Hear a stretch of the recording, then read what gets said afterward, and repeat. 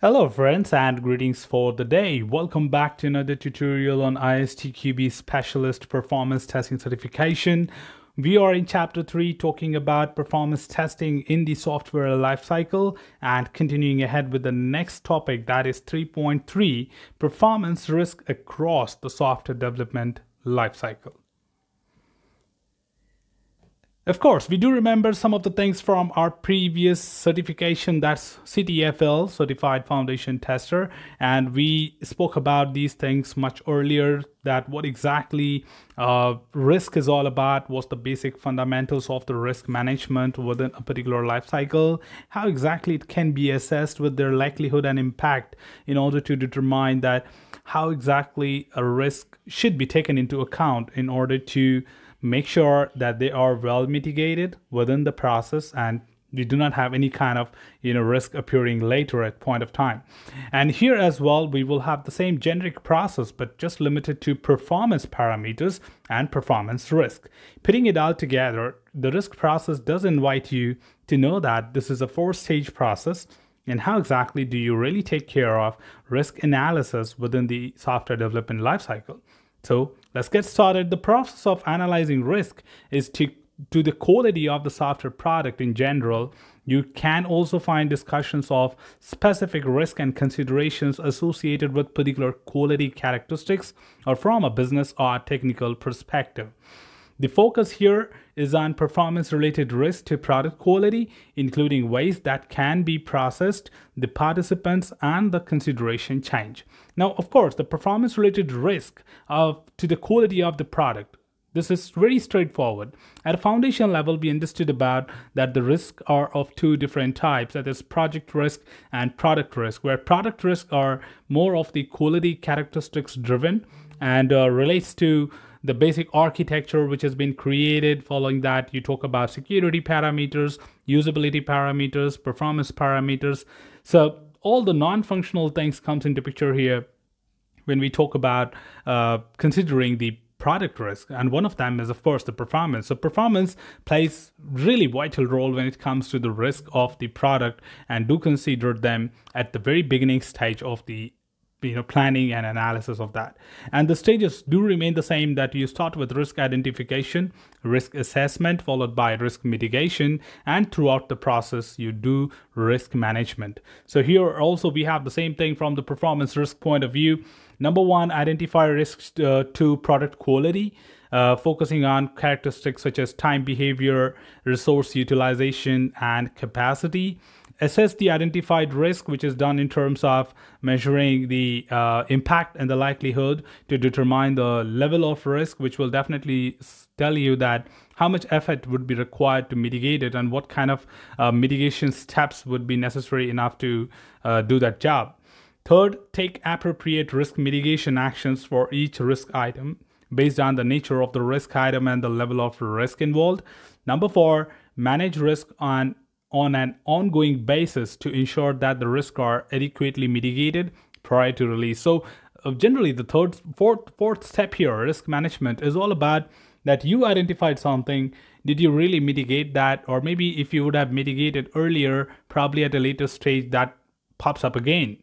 So you don't want such surprises happening in the real time when the users are working on it, and you want to make sure that once you try to bury them within the application, they do not emerge again and again. And similarly, due to that closure of such mitigated risk, is there any other thing which is rising up, is where you take care of the risk management part of it. Also, as with the quality risk analysis in general, the participants in this process should include both business and technical stakeholders. Business will contribute from the quality point of view, and technical will definitely talk how to achieve it.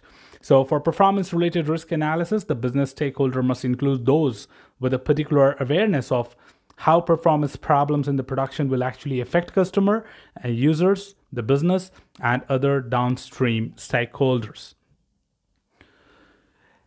And further to add, of course, from the technical stakeholder point of view, it must include those with a deep understanding of the performance implications of the relevant requirement, architectural design, and implementation decisions. So business from the point of expectations, technical from the point of deploying or implementing them. The specific risk process or risk analysis process chosen should have the appropriate level of formality. As we are talking about, performance could be the most important thing for some of our businesses, and we just want to make sure that it's the most critical thing you are dealing with and should be done much formal way. For performance-related risk, it is also important that risk analysis process be started as early as possible and is repeated regularly, because performance risks are quite difficult to be mitigated at certain point of time. So it's always good the more early you start with it, and you do make sure that you consistently keep a track on it, because these can always emerge at any point of time. In addition, the risk mitigation and management must span and influence the entire software development process, not just dynamic testing. So you do understand from our previous sessions that performance testing is something which really doesn't wait for the system to be completely ready and start with executions of the performance scenario, but rather you can just get started right at the designing level, or at least right at the coding level, to execute some of the basic tests to realize if those things are behaving appropriately at the component level and then integration level, and then you can really improvise a lot of things much earlier. You don't forget that early testing is always cheaper. Good performance engineering can also help project teams avoid the late discovery of critical performance defects during the high test levels, such as system integration testing or user acceptance testing. Performance defects found at a late stage in the project can be extremely expensive and may even lead to cancellation of the entire project. So it's always very important that you kick off with your performance related activities much earlier in the beginning of the entire development life cycle. As with any type of quality risk, performance related risk can never be avoided completely. That means you do not really have a choice of ignoring the risk. Some of the risk, like performance related production failure, will always exist. Therefore, the risk management process must include providing a realistic and specific evaluation of the residual level of risk to the business and technical stakeholders involved in the process.